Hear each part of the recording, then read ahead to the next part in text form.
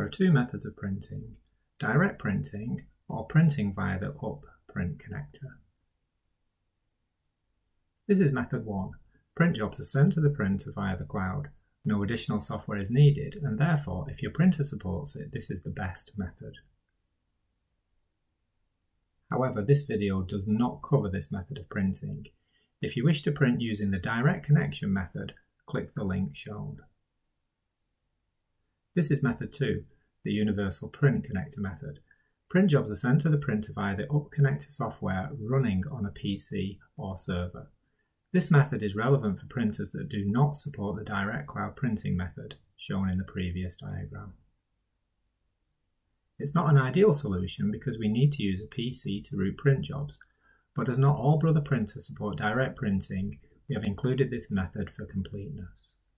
It should also be noted that some other vendors have or will introduce solutions that can be used as an alternative to the Universal Print Connector software.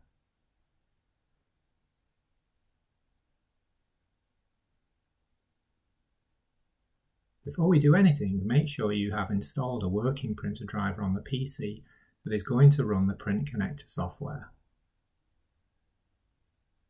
It's also worth checking to see if your printer natively supports Universal Print. To check, look in the protocol selection of the embedded web server.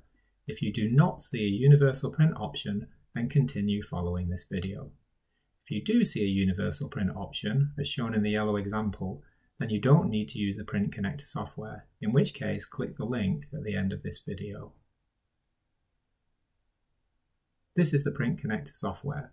We can see the printer drivers installed on this PC on the right-hand side of the screen. Select the printer you wish to register with Universal Print and then click Register. Wait for the printer to register itself.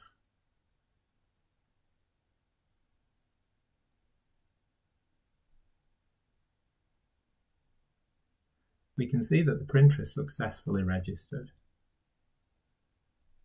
Click the link shown here to go to your Azure portal. Provide your logon details.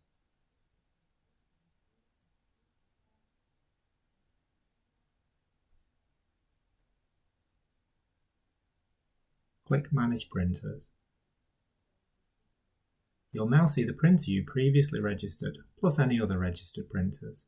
Select the relevant printer and then click Share. Select the users you wish to share the printer with, and then click the Share Printer button. You'll see the sharing progress in the top right-hand corner of the screen. When you see a green tick mark, it means the printer is shared and can be used. Congratulations, your printer is now ready to use.